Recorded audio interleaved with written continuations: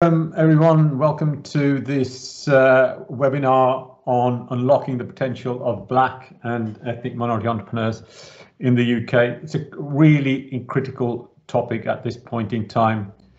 It won't have gone unnoticed that there's been a number of seismic events that have sort of unfurled in the country.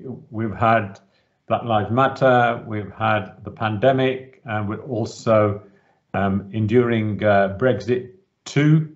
Now, all of those seismic events have had dramatic consequences for the nature of inequality, particularly racial inequality. However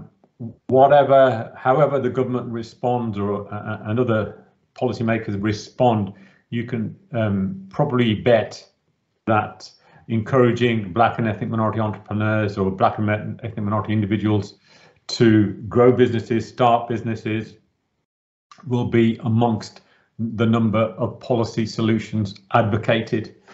For the last 20 years or so, my colleagues and I, my name is Monder at the Centre for Research in Ethnic Minority Entrepreneurship at Aston University, have been operating at the intersection of these three particular influences, looking at how race, inequality and enterprise interact at an academic level, but as importantly for today's webinar, at a practical policy level too.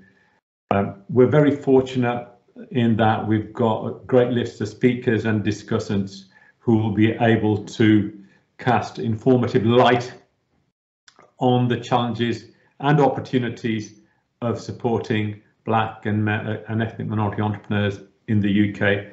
Before I turn over and invite them to take part, let me say a few words to put the issue into context. And I just want to make 2 or 3 points. The first point I would make is about the size of the prize. By that, I mean the contribution that Black and ethnic minority entrepreneurs make to UK PLC. There have been a number of reports in recent years which have attempted to estimate the contribution of ethnic minority entrepreneurs.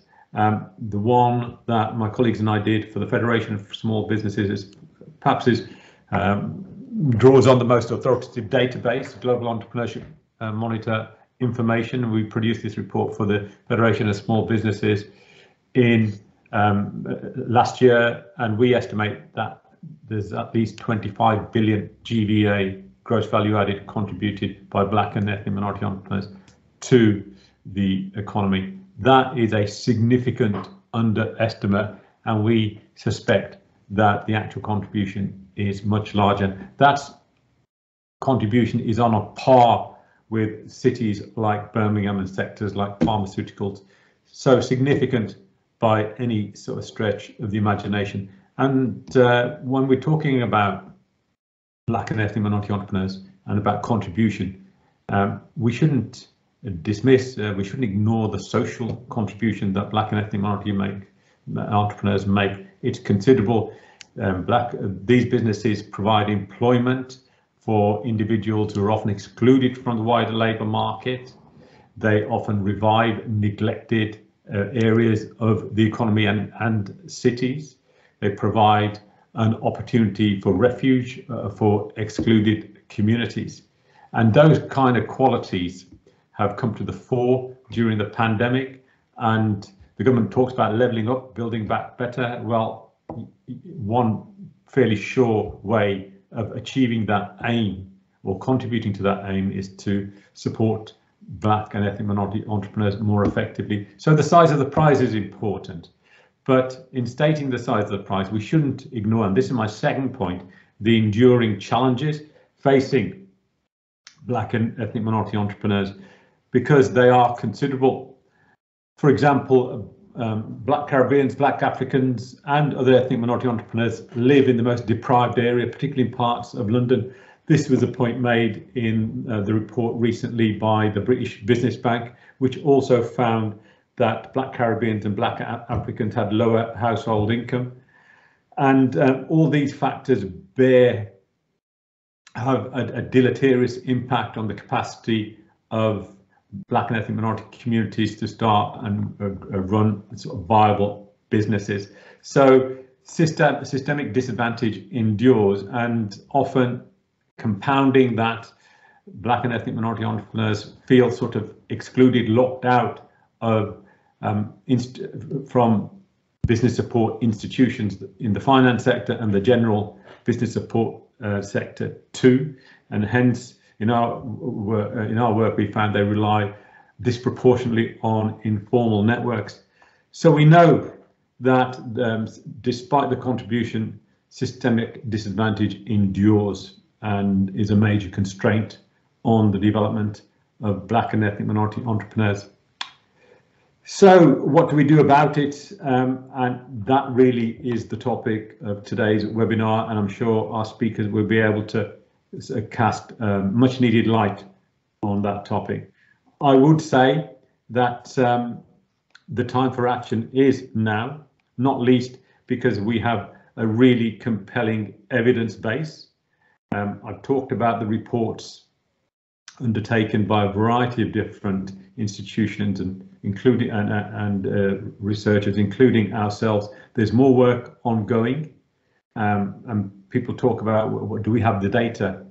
The data can be improved. We need to do a lot more in terms of data gathering, but there is an absolutely authoritative evidence base already there that justifies action. What we also need is a sort of set of recommendations, template for the way forward. Where at our centre we're very much of the view that no one party has all the answers. Indeed, the mission of my centre, CREM, is to make diversity and enterprise everyone's business. That is a recognition of the fact that there are a number of gatekeepers that can influence the trajectory of Black and ethnic minority entrepreneurs, not just the government. It's everyone's responsibility. So that's really important. And finally, I think there's a genuine moment in time opportunity now. Many of you will have noticed that there is a lot of action in this area. We can have a comment on what the motivation for that interest is, but nonetheless, lots of private sector organisations, lots of public sector institutions, growth hubs, combined authorities are now making, I suppose, very warm noises about this agenda. And if you just look at the banks, and we've got representatives of the banks here today, a lot of the most interesting initiatives are emanating from the finance sector. So I think we can be really positive about this in sort of saying that there's a huge amount of goodwill. And what we need to do is sort of find a way of harnessing, leveraging that goodwill and identify a way forward. And that's where I think that the contributions, the insights, the perspectives of a really stellar cast of speakers in this webinar will undoubtedly help. So that's enough from me. In a minute, I'm going to ask Helen, my colleague Helen from Berkeley University, to speak. But before that, we have a video from Diana Crouch. Diana Crouch is the coordinator and advisor to the Black, Asian and minority ethnic entrepreneurs all-party parliamentary group, a bit of a mouthful. That has been set up over the last 2 or 3 years, and it's done some really interesting work, and it's taken a lot, done a lot of important work in mobilising interest amongst members of Parliament on this agenda. So I believe now we're going to have Diana's video.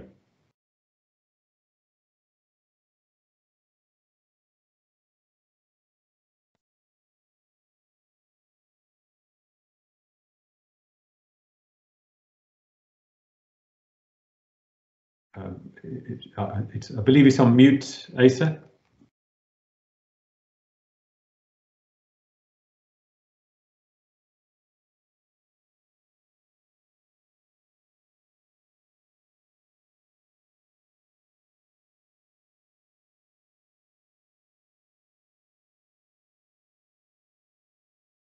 I guess I just unmuted it. I hope we can play it now. Okay.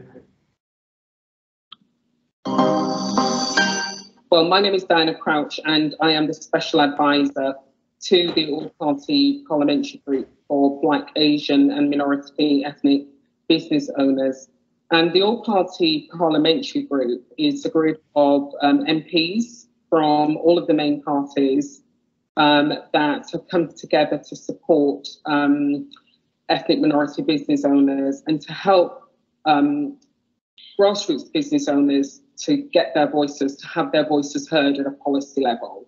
Because before the All-Party Parliamentary Group was founded a couple of years ago, there was no dedicated group in Parliament focusing on the needs of ethnic minority business owners. The key objective of the All-Party Parliamentary Group is to unlock the potential of ethnic minority business owners across the UK. Ethnic minority business owners, we come from every part of the diaspora communities in the UK and have contributed to the UK for decades. And I was doing some work in Parliament, and I noticed there wasn't a dedicated group focusing on the needs of ethnic minority business owners. And although there is always a lot of focus on entrepreneurship at government level, there needs weren't being addressed. What the All-Party Parliamentary Group tries to do is to engage with policymakers on behalf of grassroots business owners to draw attention to the issues that ethnic minority business owners are facing. And in particular, over the past year, we have, for instance, done a national consultation about the impact of COVID-19 on ethnic minority business owners and looked at whether or not the government's measures have been calibrated enough to meet the needs of ethnic minority business owners. And of course, it's in the public domain that we found that their needs were not being met. So this is the type of work that we do.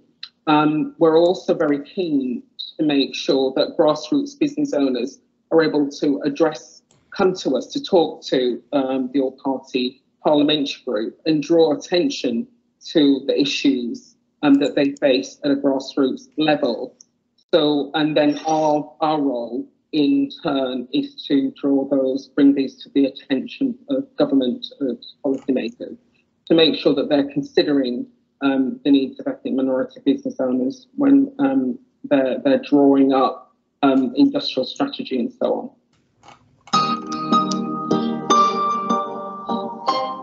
In the past year, we have looked at a range of issues, including access to finance. And in fact, that's been a big issue, which a lot of business owners talk to us about, problems with accessing everything from business bank accounts right the way through to access to loans and investment capital and so on. So at this current time, the All-Party Parliamentary Group is working in collaboration with the banking sector to find solutions to some of the barriers that ethnic minority business owners face when trying to access finance. We're also looking at access to tailored business support services, because again, we're finding that minority business owners complain that mainstream business providers don't always offer tailored support services, and also that their business networks are not always as inclusive as they could perhaps be. So, that's another area that we're looking at. One more really important area is access to data about what is going on at a grassroots level with ethnic minority business owners, because we feel very strongly that policymakers are perhaps working blind because they don't have access to granular data about the everyday experiences and the progress of businesses that are led by ethnic minority businesses, because they're not being monitored. And in fact, during the pandemic, we found that there was no way of knowing, for instance, how many ethnic minority business owners have died, because there is no national system of collecting data about these people. So in the middle of a pandemic, when we want to be able to see what's happening at a grassroots level, we were unable to do that because there is no national system of data collection. So we are working with data right now to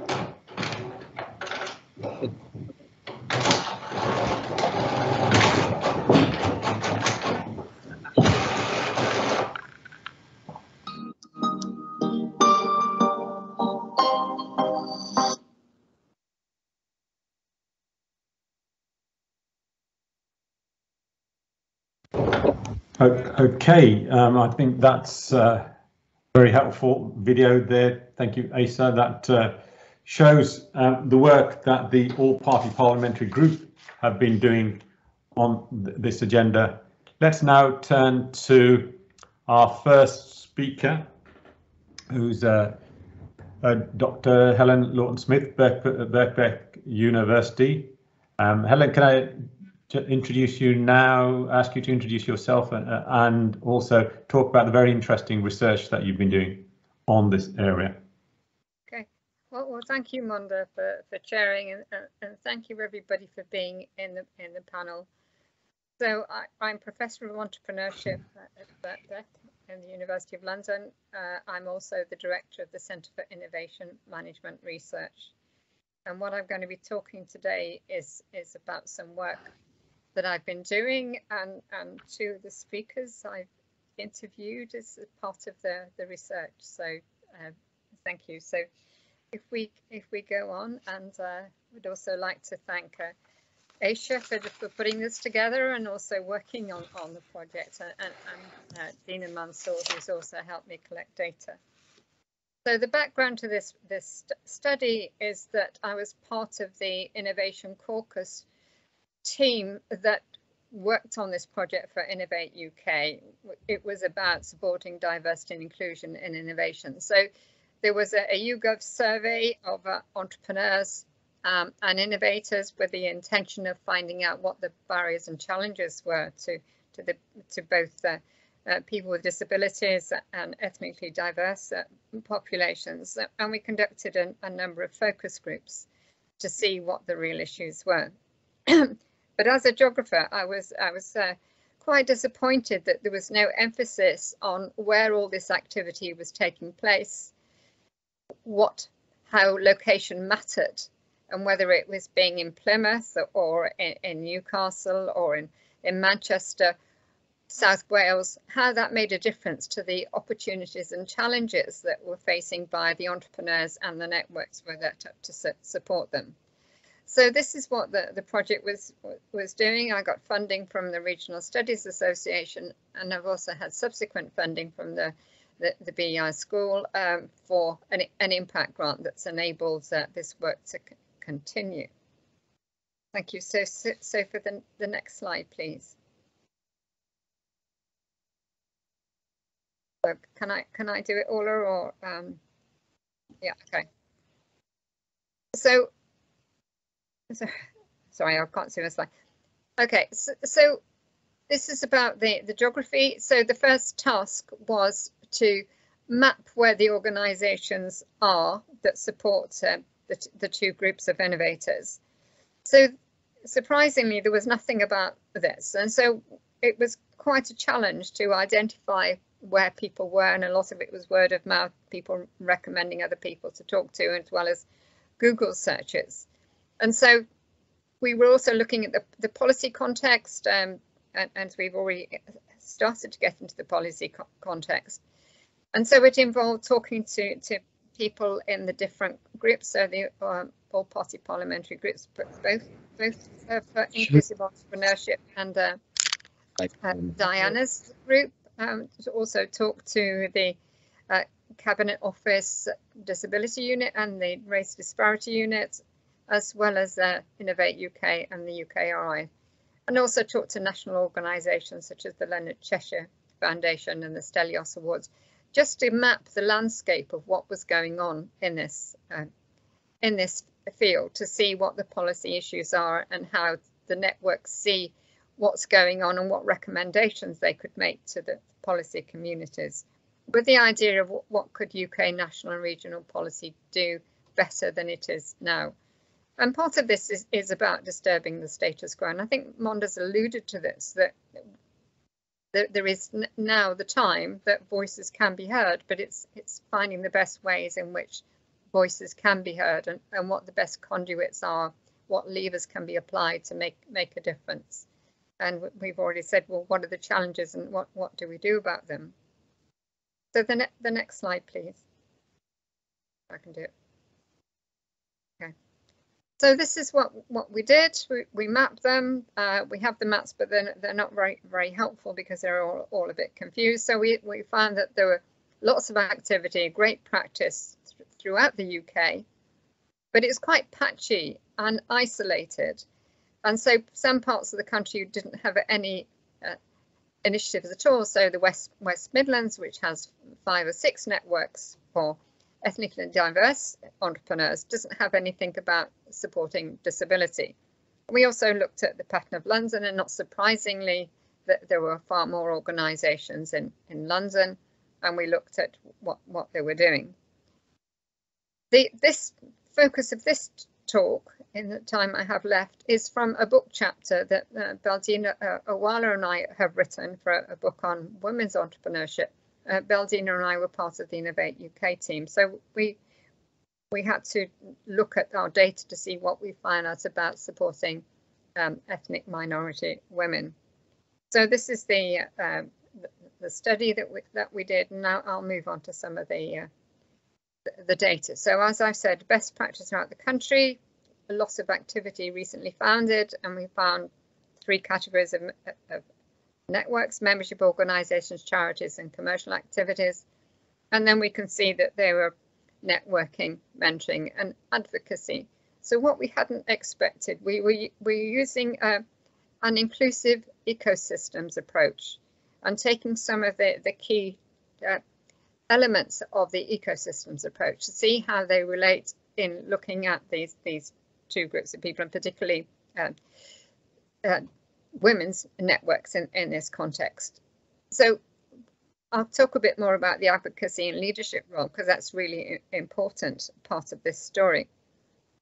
So we're seeing that universities are increasingly interested in minority entrepreneurs, and we had a meeting of the Small Business Charter today, and they're really interested in what universities can be doing to support SMEs, and that is also part of the broadening the social mission of universities to see what else they can do as opposed to their normal target groups. We did find a lack of dedicated activity for ethnically diverse women entrepreneurs. There's some good examples in Scotland and some in London. So we're getting a patchy picture. And part of this project, Monder's used the word engaged scholarship. And I think this event now is part of that, is introducing people to each other, maintaining contact with the people that we work with, and seeing how we can take those relationships forward. I say, so what I put on this slide, I know it's a bit busy, but what we looked at was those networks that are specific to women entrepreneurs and ethnically diverse women entrepreneurs. So you see the top 3, 2 in London and 1 in Scotland. Then the other part of the landscape that's worth mentioning is the powerful role of women leaders. So Sharon, that Monder's worked with quite a lot, Sharon Jandu, she leads the Jabo, and she's a very powerful figure, and she has incorporated the local networks, the Chambers of Commerce and the FSB together to drive forward her agenda.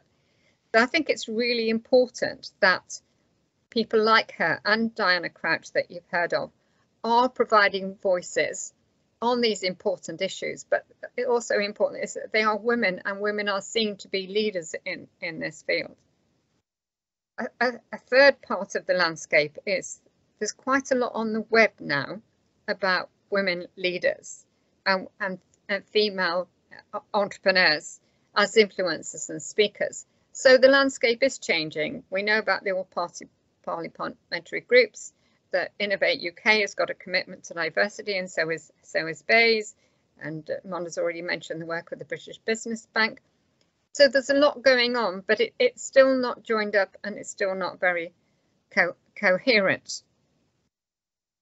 So this idea of developing inclusive entrepreneurial ecosystems is what we're about today, is putting people together, working out how we can solve some of the problems.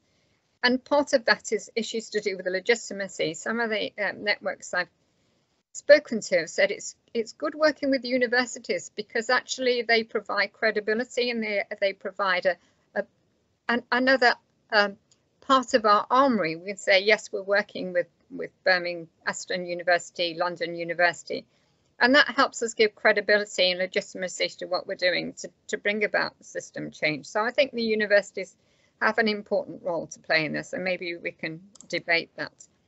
But there's also the issue then, is it bottom up? Is it top down? How do we put the two together? How do we overcome the fragmentation? So the loss of the work that Monder does, and I've been doing in this project, introducing people to each other, people that didn't know each other, and the dedicated website we have for this project is all about the different people and what they're doing, and the videos that Aisha's worked with Jabo recording on these things, and Kim as well. So it's getting voices heard and bringing people together. And this then with also is that recognition, different kinds of support needed at different stages. And I mentioned finance, and it's always about finance. And it's overcoming inbuilt disadvantages, so that we know women entrepreneurs always have more problems in raising money than male ones, but it's particularly difficult for ethnically diverse women. Sorry, Helen, can I just ask you to sort of wrap up in the next minute or so? Yeah, I'll finish now. So the issues of sustainability of networks, and we need to monitor what's going on in order to be able to find out what's working and what's not working. So I'm sorry I've talked for so long. So this is the last slide. Then we've already had a call for data. There is a lot of data around, but there's much more to be connected. And as a geographer, I still like to reinforce this message that policies need to understand the different specificities of place, ethnicity and gender. So maybe Kim will talk about South Wales when she does her talk. Okay, that's it. Thank you. Thank you, Helen. Lots of interesting insights there, and lots of interesting points about the importance of sort of leadership. And I suppose you've started what I hope will be a trend, is to mention the importance of intersectionality, role of gender in this space too. So thank you very much, and sincere apologies for A, interrupting, and B, unwittingly demoting you at the start. It's Professor Helen Lawton Smith, not Doctor. So now can I move on to our next speaker? I'm just going to call you Professor because I don't want to make another mistake. Jabo Butera. Thank you very much, Monder. Thank you, Professor Monder. I'm very well honored to have that title. Maybe you are giving me a nudge for going that direction of getting it, but great to be here. Thank you very much, Helen, Professor Helen. It's amazing to see the work you're doing, and we are glad we took part into it. So my name is Jabo Butera. I'm the co-founder and managing director of Diversity Business Incubator. We are based in the Southwest, particularly in Plymouth. I come originally from Rwanda, in East Africa. And let me bring a little bit of flavor of diversity, which is the part I am excited about, is that luggage you have. It's also the language. Let me greet you in my language, which is one of the popular languages in Africa. It's called Swahili. When we greet, we say Jambo, which is mean hello. And that is a wealth on its own. And I'm hoping in the future I'll be able to package it and sell it. That's the entrepreneurial mindset. So greetings, everyone. Jambo to everyone. Today, I'm glad to be here to have this conversation and bring my contribution to this continued journey and changing landscape of approach when it comes to the contribution of individuals from the Black and Asian or diaspora communities, and all those titles or names or qualification or how it's called, what I see is more of that as a human being. What is my contribution to the society where I'm living? It's sometimes I get it when people come across me or someone different. The first question they tend to ask you, so what's your name? Which is you introduce yourself, and then later on they say, oh, so if you don't mind, let me ask you, where are you from? They go the British way, they use that, if you don't mind. But in other words, they say, where are you from? The thing is, they're not asking you particularly geographically where you're from. What they're asking you is, what is your soil? What is the ground you stand on? Where do you belong to? That's what the question they're normally asking, which soil, which ground do you belong to? And then for an individual like myself of being a displaced position, so as I say, I come from Rwanda, but I'm based now in Plymouth. What is my soil? Where do I belong to? That's the question. Am I based? What my positioning, my core center where I'm placed? So when you ask my question that where I'm from, I'm last thinking, oh, where am I from? Two, is asking my children now who were born here, where are they from? It's get too complicated because they have both now. I come in with my African approach and my values. They come in with the British values and they feel they belong to this soil.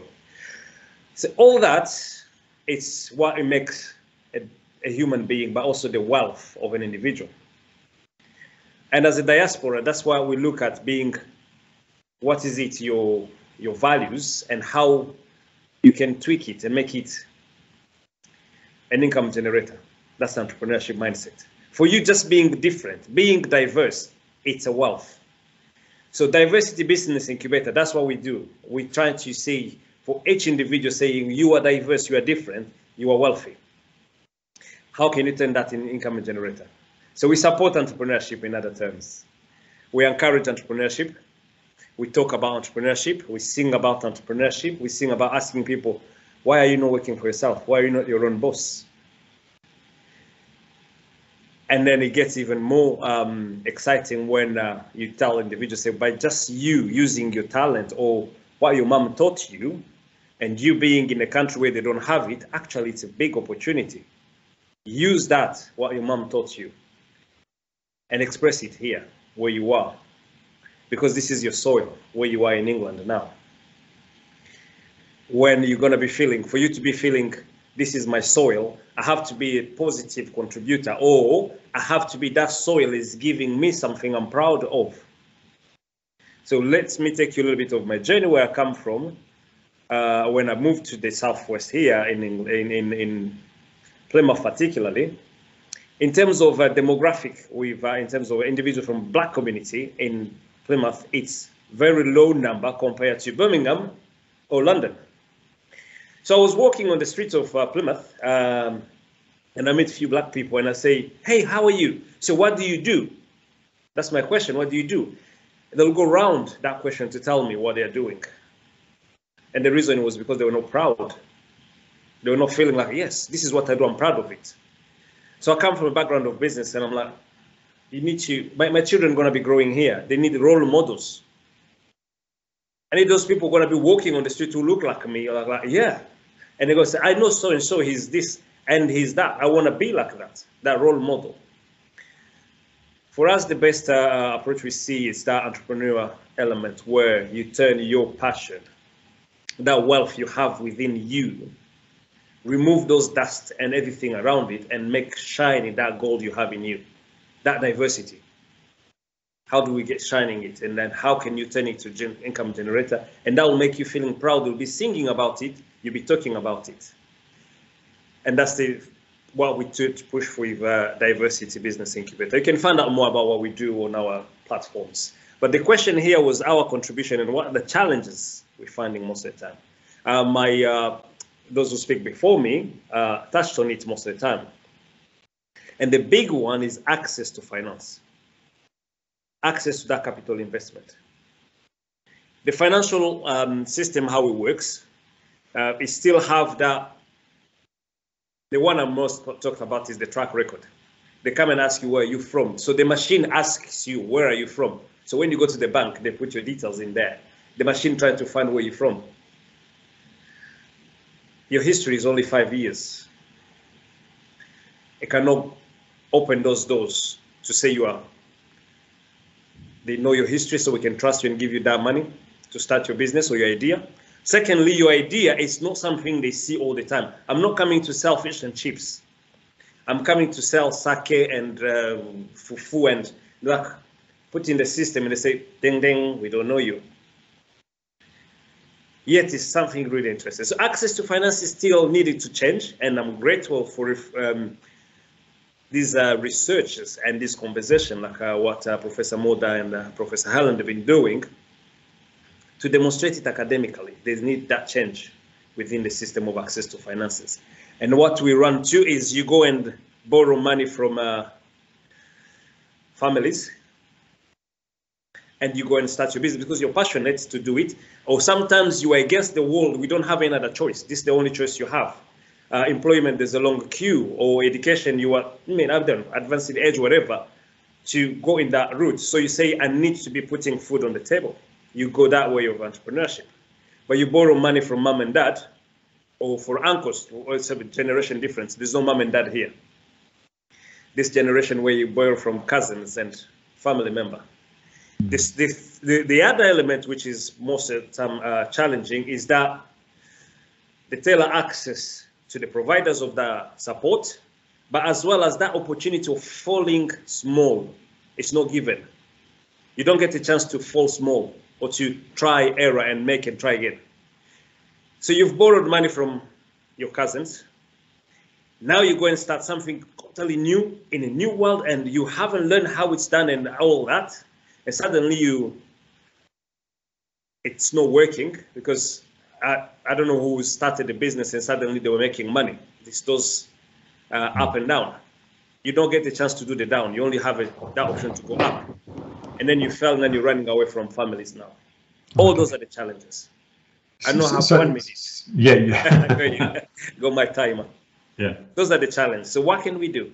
Let's continue talking about it. Let us encourage entrepreneurship. Entrepreneurship is one of the great assets we can utilize to have this, what we call integration. When I'm feeling I am a positive contributor, by just being me, by being diverse, I'm bringing wealth already to where I am. And my soul is this where I am. For it to be able to give me the aroma of proudness is by exploiting the positive out of it. So entrepreneurship is the best way to develop integration, and let's have more of that support to the particular BME individuals to get them to go in that route. That's my contribution for today. I can talk for longer, but 10 minutes, that's what they gave me. Thank you. I guess you might be able to talk for longer, Jabo. That was fabulous. Thank you ever so much. And if I knew how to work the clap function, I'd surely put it on. So well done, my friend. So moving on now to our next speaker, I'm delighted to present Sharniya Ferdinand from NatWest Bank. Sharniya, the floor is yours. Thank you, Monder, and also can I say it's just a bit intimidating to follow that talk, but I will try my best. Thank you so much everyone for having me here today. I work at NatWest as one of the enterprise managers, and within the role that I do, I work as part of our wider enterprise team, and we look at ways that we can support business owners and by helping them to access the programs of support that we offer, but also working closely with our communities and partnering with organisations that also provide support so that we can really engage better with the communities that we're trying to serve. For a number of years, we have committed to supporting small businesses to grow and to thrive, and we do recognise that there are many who continue to face barriers which we want to try to help and remove. Last year we announced our enterprise goals, and as part of our enterprise goals, we committed to supporting businesses and helping to create 50,000 new businesses across the UK by 2023. And our ambition is to focus that support directly into the communities that face the highest barriers. So with that being said, the people that we have committed to supporting, we want to ensure that 75% of our enterprise programmes are based outside of London and the South East, as we're aware that a lot of business support previously was concentrated in the capital. We want to ensure that 60% of our support goes to female entrepreneurs, 20% of our support goes to Black, Asian and minority ethnic entrepreneurs, and 10% of that support is also focused on helping to create purpose-led businesses that demonstrate social impact. I'm really pleased to actually be able to share that since we've had these commitments, we've exceeded our 20% target for Black, Asian and minority ethnic entrepreneurs, and are currently, through our programmes, have 26% that we're supporting from these backgrounds. But we also understand that there is more to do and there are always more people to support, and we're definitely open and happy to working more closely with our communities. Some of the ways that we do provide this support is through our Entrepreneur Accelerator programme, which has been running for a number of years. For those of you who may not have heard of it or aren't aware of it, the Accelerator supports and empowers UK entrepreneurs to scale their businesses through one-to-one coaching, access to educational events, access to thought leadership content, and it also provides a network of like-minded peers to help with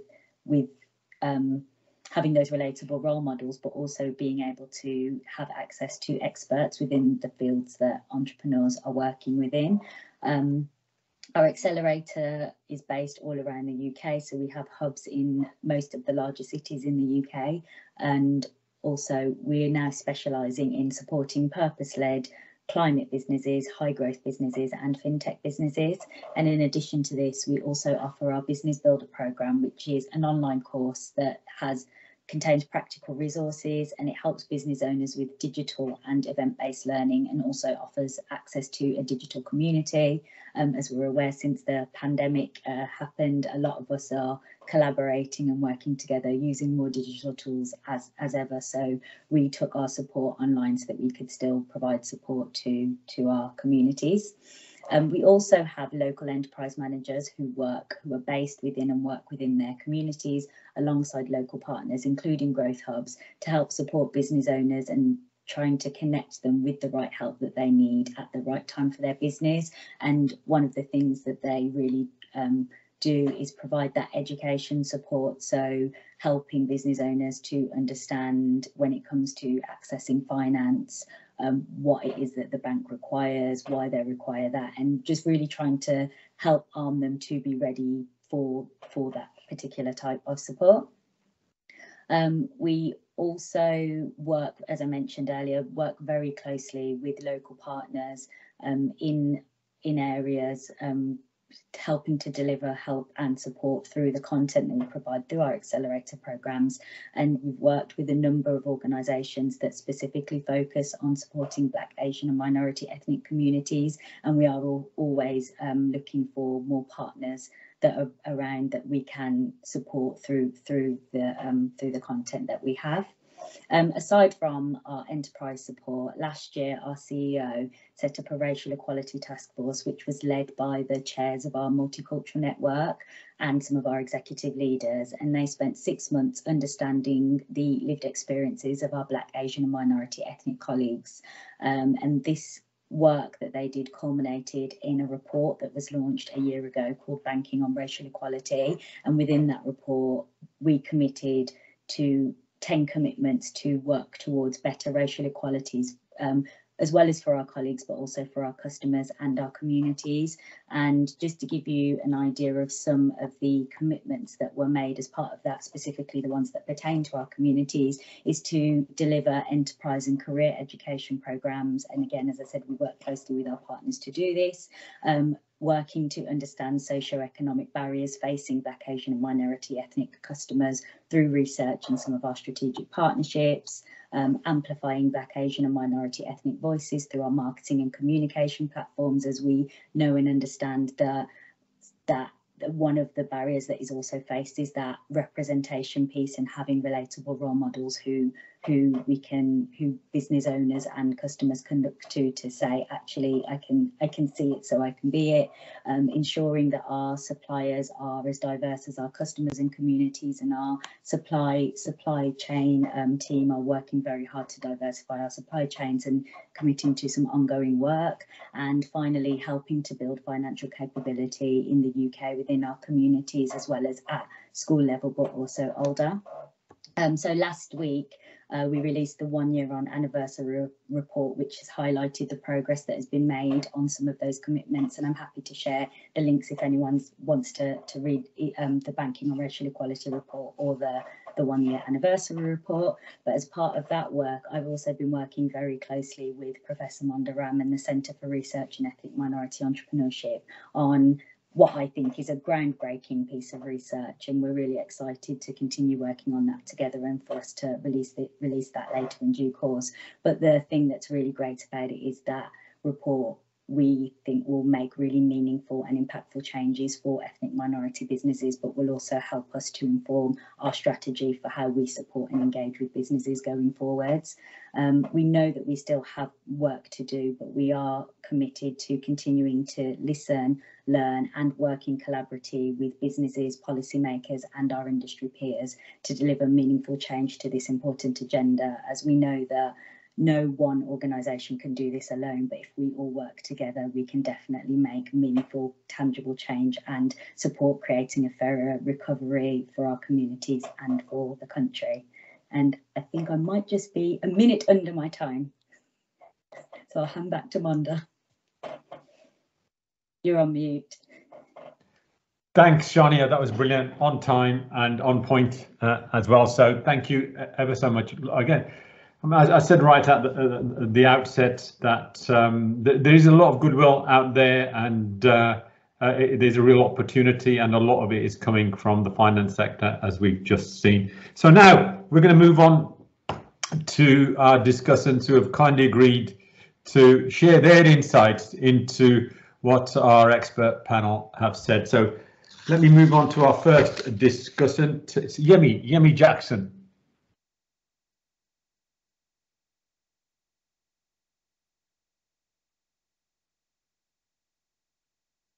Have we got Yemi here?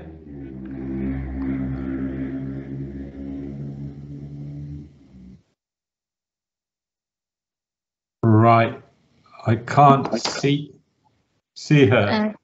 She's muted, but she's still muted. So Is she still?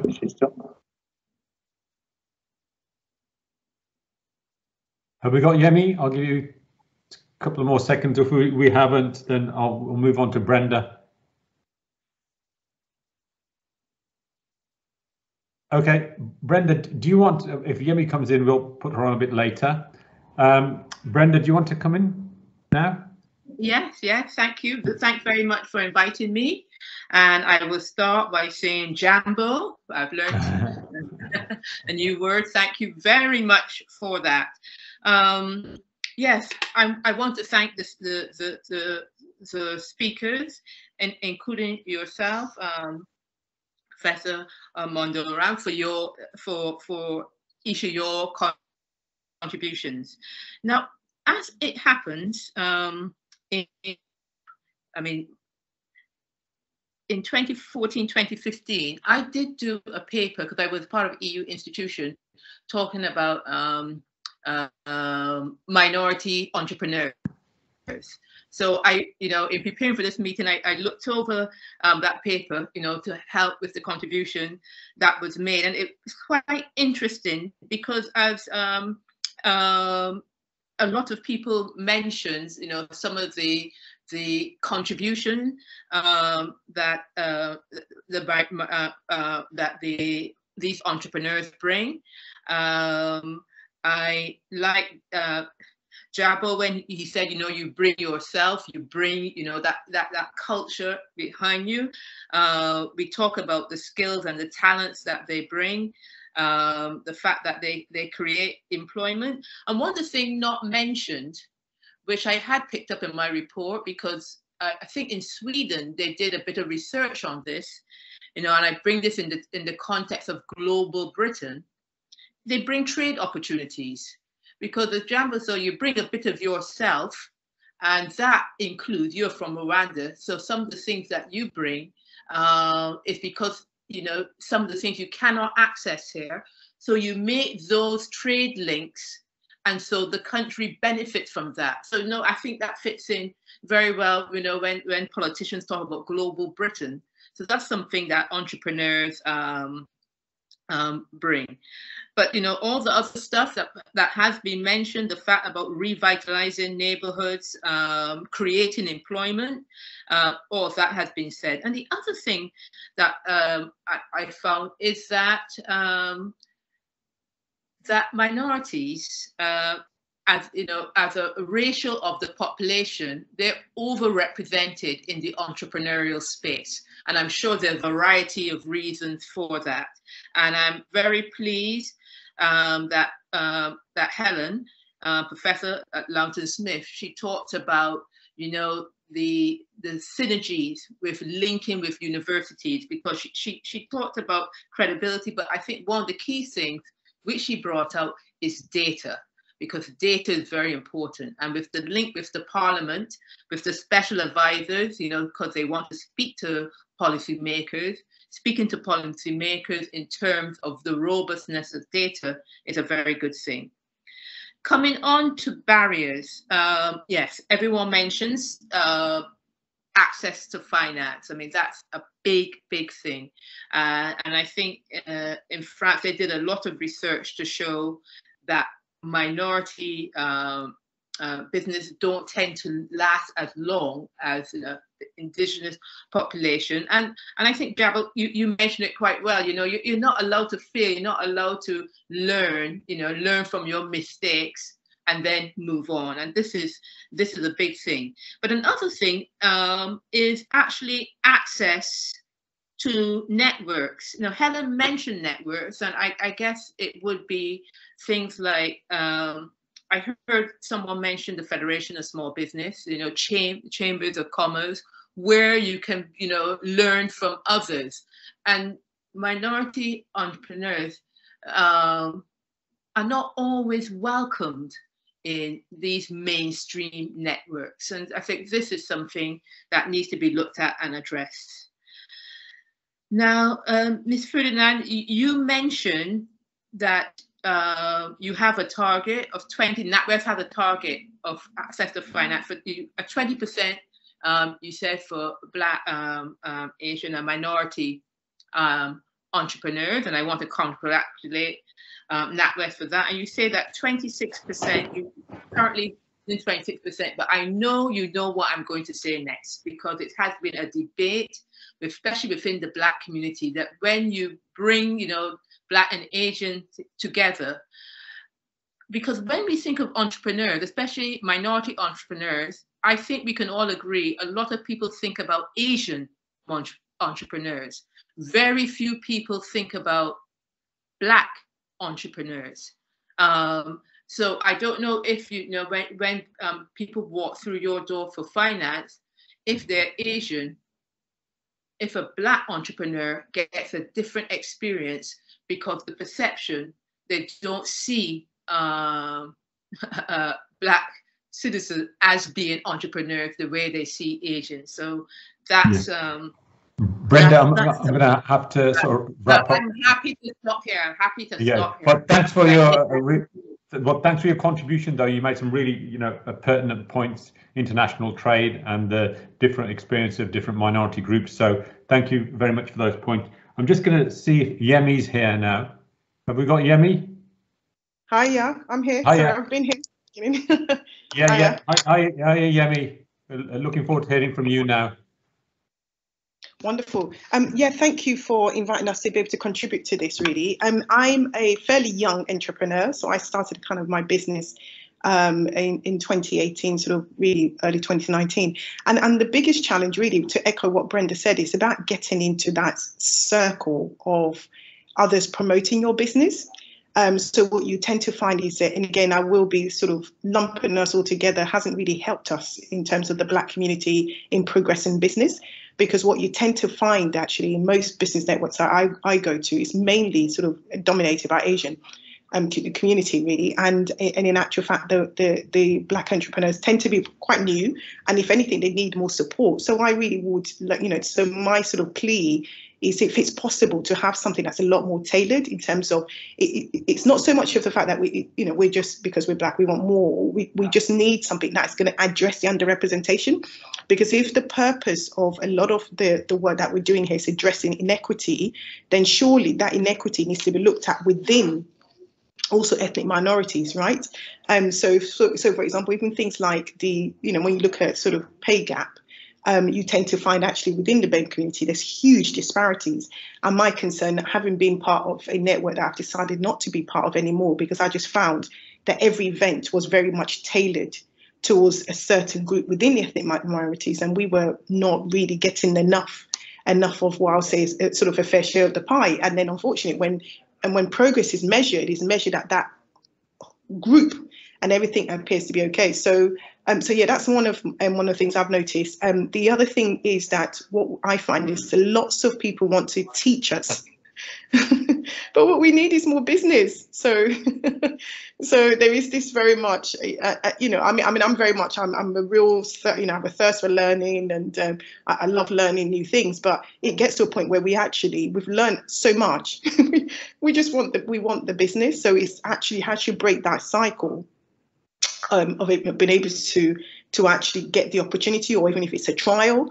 I know that one of the groups, the GLA, when we were invited, one of the things, and the challenge I find also specifically with the Black sort of entrepreneurship group is the fact that a lot of us are quite new, and our sales tend to be quite small. So you've got that kind of catch rate where most corporates want you to be of a certain level before they give you the opportunity. But then how do you get that opportunity? So one of the challenges as well is that sort of, if it's possible, where organisations can even give maybe whether, I don't know, it's a 6 months trial or 12 months trial to lots of these really great new entrepreneurs. And it's very comforting to see that there is actually probably a higher growth in terms of Black entrepreneurship more recently.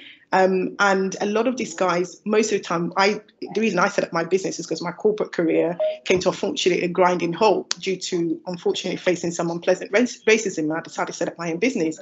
However, to then face that also within the entrepreneurship is quite challenging and quite difficult, because then you think, well, where do I go, right? Because we've exited the corporate world with lots of 20 years of experience, and you go into entrepreneurship and you're still having to sort of face some of the challenges. So and then the other thing that would be really good is something I've wanted to set up and I got a bit too overwhelmed by it, is some kind of the BNI works really well, because they have this kind of referral where they really bought into each other's businesses and they refer. So I find sometimes within, I would say particularly within the Black entrepreneurial circle, there's not enough of referring each other's businesses. And I think that's one of the things that other groups do really well and actually help their growth.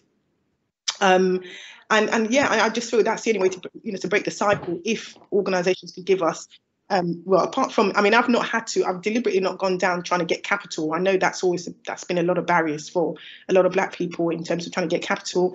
I know sometimes they say it's because maybe some people were nervous about debt and things like that, but I think it's more the fact that they then feel somebody else will come in and take over. So there's a little bit of education there. So just in summary, in terms of my thoughts on this, is that we can't be grouped together as this sort of group of ethnic minorities, because actually I think the A within the BAME are doing quite well. We need to learn from them, what they do well. One of the things they do very well is they do refer each other, and they very much do support one another within that community. So it's not a question of, well, they're doing well at the expense of us. The pie is big enough for all of us. So one thing I like to encourage a lot of the Black entrepreneurs on here is that we need to start referring each other a lot more.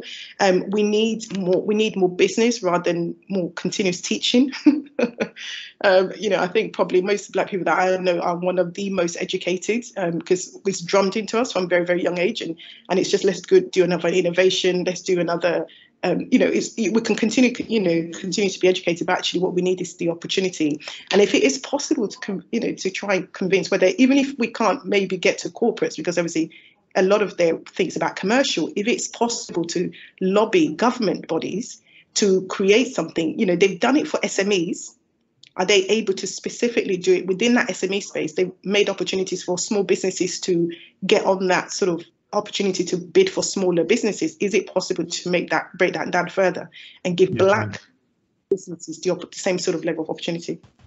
Thank you, Yemi. Some really insightful observations here. Thank you very much. Can I now invite Kim Mamhende? Hello. Hi, Kim. Hi. Thank you, Professor, and thank you to everyone who's spoken before. It's been a really great opportunity just being here and listening in, to be fair.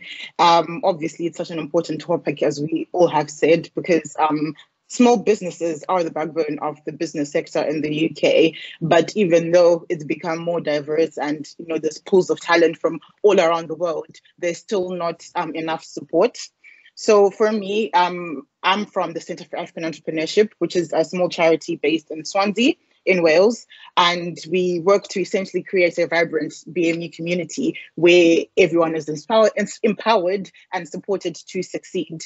And we primarily work with refugee and asylum seeking groups, and particularly young people with a business idea or would one day want to become entrepreneurs or turn the side hustle into a business, and work to fill that gap in provision that we've all highlighted in the session today.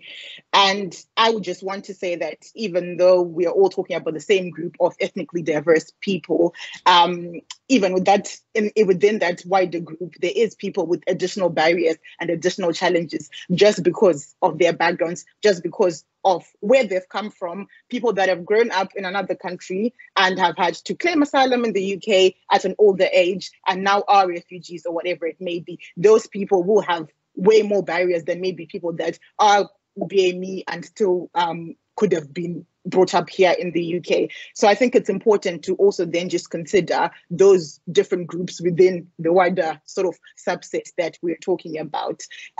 Refugees are known to have, I think, it's a third higher chance of them becoming more self-employed than the normal British-born population. So there still needs to be more that is done to support these groups and targeting them on a specific level. So just echoing what everyone has said, one of the main things, though, which may seem small, but language barriers has been one of the main things that we've seen with people that have an idea. Just because English is not your first language does not make a person any less capable of them creating a successful business. And there should still be support for people that still have those ideas from that, very early stage, even though they might have just recently received their documentation or whatever. There should still be support from that small sort of early stage. Secondly, I think someone has mentioned this already. We see that most of our entrepreneurs have quite untraditional business ideas. And normally these raise doubt in support providers. So I think it's up to support providers themselves to educate themselves and just open themselves up to supporting people from different backgrounds. Because if we're saying the UK is a country of sanctuary, a globally responsible country, we should be open to all the different ideas that are coming on from different parts of the world. Thirdly, I think this is more specific to women and has been touched on by Professor Helen. Women normally have additional cultural responsibilities, which again need to be taken into consideration, because we know people from our different communities will have very different responsibilities to maybe the typical British-born young woman. So to take that into account and to still be able to support them adequately in spite of this. And then I think what the previous speakers have mostly spoken about is the lack of diverse supportive networks. Apart from us being able to be plugged into the wider big networks, us creating these spaces for ourselves and just being able to support each other through the journey. And finally, and most importantly, access to finance that has been raised by everyone. So I think that all these factors need to be taken into account and systems need to be put in place to support people accordingly. And I believe that this can only be done through a collaborative approach. No one can do this on their own. And people, in as much as we might have forums like this, where we talk about it and raise it, or do all the research that we can do, things need to actually be done, because talking is well and good, but what are we doing? What are the next steps that we are taking to achieve this? So thank you so much for inviting me. I've just tried to rush through everything because I think time is tight. But yeah, let's just continue working together and take it a step further from just holding conversations like this. And yeah, hopefully we can all contribute to a better landscape for diverse entrepreneurs in this country. Thank you very much, Kim. You've made your points very, very, very clearly and very eloquently. Thank you very much. Now we've got an opportunity for questions from the audience. So if any of you would like to ask a question, you can either unmute yourselves or just put it in the chat. And while we wait for the first contributor to ask. Hi, Eugene. I thought it might be you. How are you? Nice to see you. Good to see you again, Eugene. Rather than just having a conversation between you and me, admiring your jumper, maybe you put your question to whoever you'd like. I think the question is to all the panelists. Considering the new published innovation strategy 2 months ago, which focuses on accelerating economic recovery and growth through innovation. I'm sure you've seen the innovation strategy within the Department of Business and Skills. How can we encourage more Black and African business community to venture into innovation-driven business, especially STEM and all those? And I'm looking in a way, considering the UK, of course, like Manchester is being positioned as the digital city for the UK with ID Manchester or KQ Liverpool and all those. But we are seeing a lot of minority who are doing businesses that are innovation-led, which means they don't also benefit from Innovate UK funding and grants and all those. How do you see we can bridge that gap to make sure that we are seeing more minority into innovation-led businesses? That's a brilliant question, Eugene. Thank you very much. For those of you who don't know, Eugene is a leading light behind the African Chamber of Commerce, and he's done a huge amount of brilliant work in profiling the contribution of African businesses. Not only doing that, Eugene walks the talk. He talks about innovation, talks about international trade, and I think Kim made a point of action. Eugene's network really does put things into practice. Eugene mentioned a point about innovation. Helen, did you want to come in and, because you talked about innovation in your presentation and you talked about networks, maybe you start and then we'll have Jabo after you. Yes, well, I'm not an expert on this, but my starting point was that Innovate UK has made these commitments to equality, diversity and innovation. And what they're doing at the moment is gathering information. So there is a team within Innovate UK that are talking to people. I don't know whether Lorraine has spoken to any of you, but they are gathering evidence. So anything you can say to Innovate UK will inform their thinking. And I think it's been very clear today that there are different groups within ethnic diverse populations of entrepreneurs, and that is a very strong point about recognizing the starting point from people, where they are, what they're understanding, and Jabo made that point very clearly. So it's really only more talk from me rather than any definite answer about the step forward. Jabo. Yes. Hi, Eugene, and good to see you. And well done for what you're doing in the region, and it's really good. Talking about diversity and the wealth of what we have, me and Eugene, we have about 3 languages in common we can be talking here, 3 different from English. The question you just mentioned, it's for me, I'm seeing it on that part of role models. They say birds of the same feathers fly together or flock together. How many individuals you know currently from the Black community who are already in those type of businesses?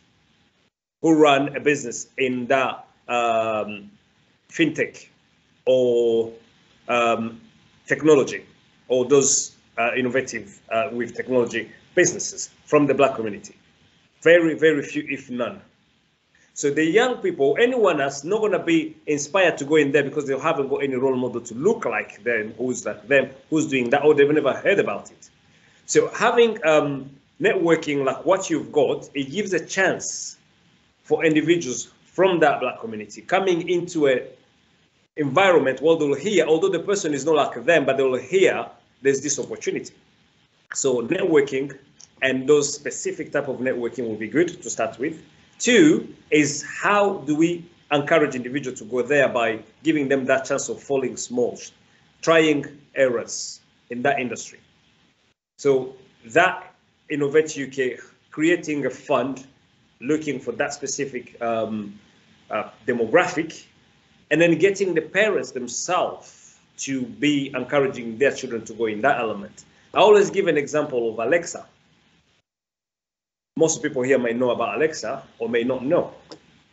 Kim was talking about individuals from the refugee and asylum background, where you see the Maslow hierarchy, the need.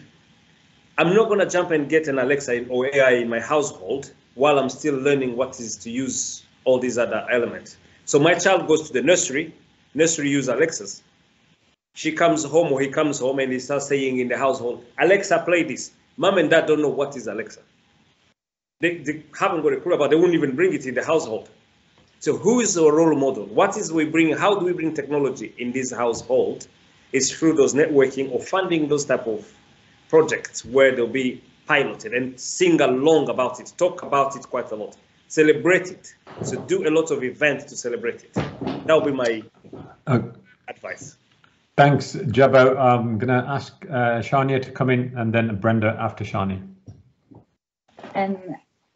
Thank you, Eugene. Nice to see you again, and really interesting question. I think when it comes to, I guess, encouraging more diversity in innovation, there's a number of things that can be kind of looked at. I think there's also an issue with diversity in innovation when it comes to gender. We know that it tends to feel like a bit of a club sometimes. But I think, number one, there are a number of organisations that are looking to address this and support this. So there's UK Black Tech, there's Colour in Tech, also the organisation Foundervine, who help to support diverse founders, startup, and a lot of their focus is on finding sort of tech and innovative startup businesses. So I think Innovate UK being able to engage and collaborate with partners like that, because I truly believe that no one knows what they don't know, and oftentimes there's support or there's help or there's funds, but because people don't know where to look, it's from both the organisation's perspective, but also, I guess, the community's perspective, to try to bridge those gaps to really engage with each other. And one of the ways that I've really tried to engage better with communities, as I said, is through those partnerships where we know they're already working with those communities. So making sure that we're working with them to try to get the message to as many people as possible, but also to, I guess, just jump on Jabo's point about, I think, again, when it comes to, if we're thinking about technology innovation, when I think back to when I was at school and just the careers conversations I had, I say the careers conversations, it was probably a conversation, and it just, you're not, children or young people aren't necessarily made aware of all of the diverse options there are, or encouraged to go in certain directions, especially certain people who come from certain demographics aren't necessarily encouraged. So I think there's something to be said for organisations who are in those fields, and I know that there are some that are doing it, but again, it's just how can we leverage it and do it more, being able to go into schools and communicate with people who are at that age where they're making decisions about, what do I want my career to be, where do I go? And as you said, Jabo, having those really relatable role models, but also just being able to be made aware of those things, because I'd say 90% of the jobs that exist now I definitely wouldn't have known about. So it's being able for people to understand what jobs are available and how can I get there. Thanks, Sharniya. Brenda, you wanted to come in. Yes, I just want to turn that question around a bit, Eugene. Do we know, or does Innovate UK know, how many how many Black entrepreneurs or minority entrepreneurs applies for that fund, and how many are successful? I mean, do they capture that data? Yes. To give you an example, I also work for Innovate UK as an innovation and growth advisor for Northwest. In terms of the funding, for example, there was women in innovation funding. Last year, there was only one woman out of 50. So this year, we tried to raise the awareness. A lot of businesses I spoke to, they were not aware about it. However, also, I think Helen, I've spoken to Lawton from Northern Ireland and some of the directors.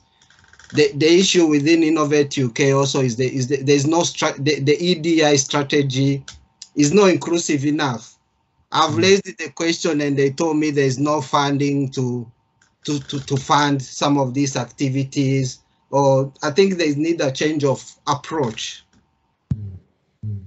Because I'm involved with a digital health startup. I mean, it's won a couple of awards. We have applied 3 times. We weren't successful. It could be because we are not. Our application wasn't very good. So no, the criteria also eliminate a lot of minorities. So, for example, I've told them before, like they are looking for businesses that either turnover 500K and above, employees 10 and above. So I say, that will eliminate almost 90% of minorities. Thank you. They don't qualify. So we need to be more flexible with the criteria, take into consideration most of the minority businesses are SMEs with 1 or 2, 3 employees.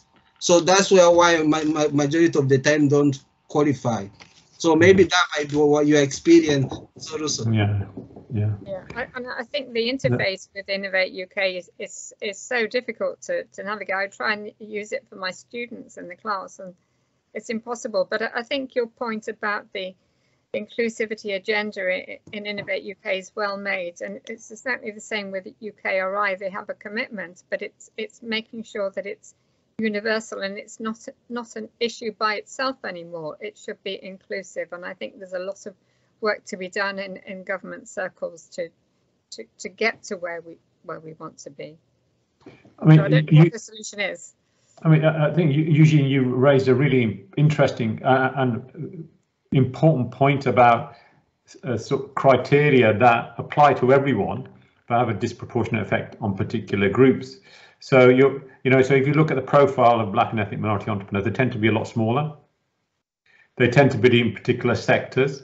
They tend to be in particular regions, right? And so if you apply generic criteria, they're going to fall foul of that. So if you take, for example, one very recent government flagship policy, Help to Grow, which I think is a really important initiative. It's about productivity. It's about developing your people.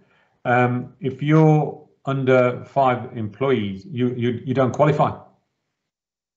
The overwhelming majority of Black and ethnic minority businesses have fewer than 5 workers. They mostly have on their own, and that's one thing. And the second thing is the kind of modern day contemporary working relationships.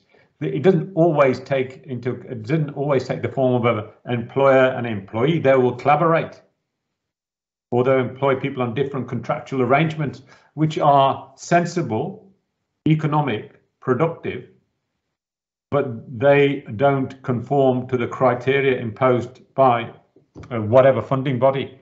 And that point, I think it's wider than Innovate UK. I think it's quite a generic issue.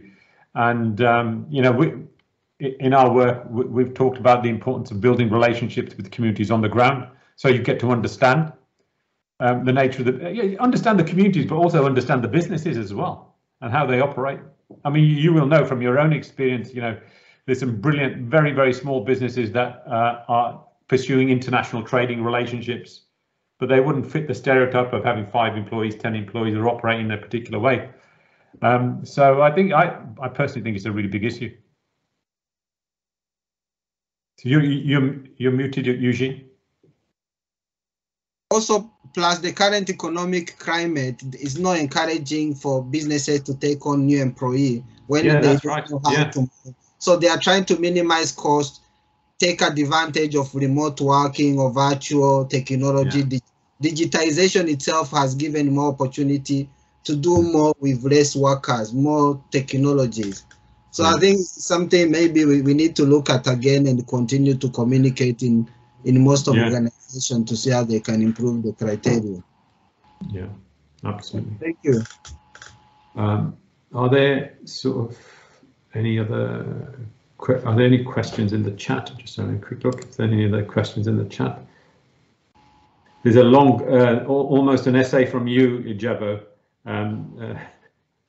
Do you want to praise it and put it in as a question to your fellow panelists?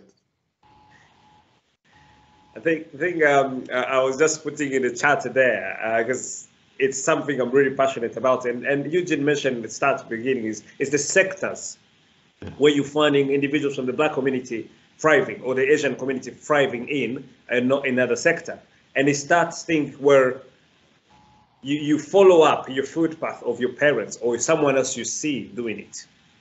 And if it's something passed on, it comes from one family to another. So how do we diversify to in the other industry? We're here in the Southwest. I have Babcock next to me. I have a Princess Yacht next to me. How do I get a supplier chain into that?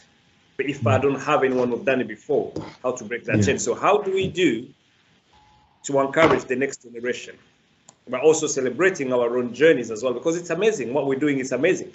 But how do we celebrate that more and demonstrating it in that inclusive concept? Okay, that's important. Let's before we address that, I think there is actually a question from one of our attendees, who someone I know very well, Eva Kasparova. Eva, do you want to pose your question? Yes, hi Monder, thanks. Hi everyone, or Jabo. Thank you very much for all your contributions. It was really fascinating listening to you. And something I wanted to ask, I guess everybody, but mainly Helen, going back to your research, Helen, you said that a lot of the research, a lot of the support that you found is very fragmented, and that there is actually quite a bit of support, but it's disjointed. And my question was, have you found any good practice of where that, I think, those kind of bottom-up initiatives are better linked up with the top-down kind of approach, or, what can be done? I guess my question is, what can we do to overcome that fragmentation and disjointed kind of initiatives being kind of spread across the country, but not where people are not working together? What could be done? What could be done about joining up that support? I think that's a fundamental question, and I don't really have the answer, because what I've been doing is through our website and getting people to talk to each other. The Cabinet Office has got a regional stakeholder approach for people with disabilities, and whether there is initiative by Innovate UK or the Cabinet Office to do that, but that will be top down. I don't know what the answer is, because people have got different interests and they might not want to join together with other people. I'd be much more interested in what the networks say, that they're practitioners rather than me as a researcher. But I put in the chat, yesterday we had a EU regions presentation, and somebody from the East Sussex Chamber of Commerce said, I want to increase the diversity of our membership. How do I go about it? Well, I didn't really have an answer for that either, because as far as I could find, there were no networks of disabled or ethnically diverse entrepreneurs in East Sussex. So I think it's a major question, and I don't have the answer. But thank you for raising it. Okay, I can see another question from Cassie Roberts.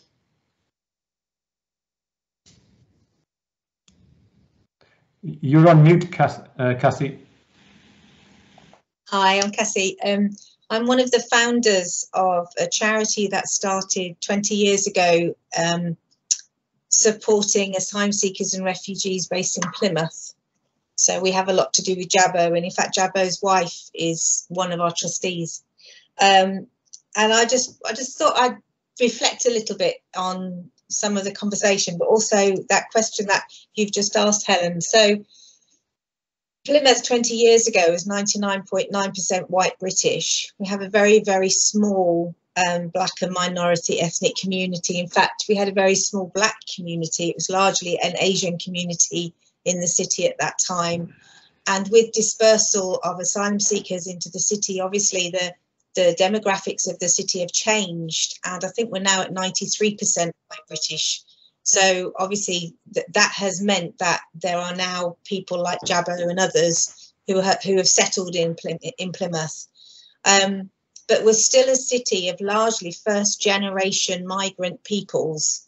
So through the asylum system, and we don't yet have lots of refugees coming from around the country to come in Plymouth.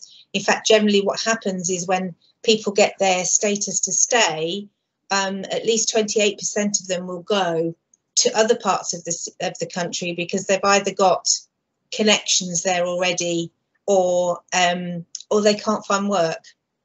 So some of the things that we've been trying to do over the last 5 or 6 years is looking at how can we support those who are getting to that place of actually wanting to stay in Plymouth. And Jabo's been doing a lot of work around self-employment. But one of my biggest questions right at the very beginning, because I come from a business background. Yes, we started a charity, my husband and I, but I come from a business background, and my question is similar to Helen, is that I kept thinking, okay, so we working with DBI Jabo's business, we actually mapped where all the BAME community businesses are for an awards, a BAME awards, which DBI host and run. And if we can do that, I don't know why the Chambers of Commerce can't. So for me, it would be sad to have 2 parallel Chambers of Commerce if in an integrated society. And so the challenge for us in Plymouth with Jabo and with others is to try and get those two groups of organisations and companies working together. The BME community doesn't recognise the Chamber particularly. They are very, very small businesses largely, as Jabo has already alluded to. And so the Chamber of Commerce doesn't necessarily represent them in some of the things that they're looking to do, big vision, big this, big that. So it's trying to work out how we do that as communities. And I don't know that can be done nationally, because each city and each town and each area is very, very different.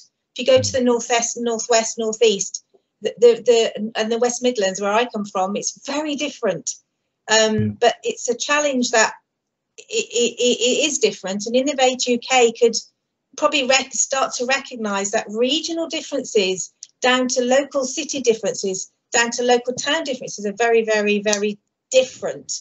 And I don't know that's necessarily recognised. It still tends to be very huge conurbation centric. But some of the fastest growth for SMEs is coming from the regions like the Southwest. So I just thought I'd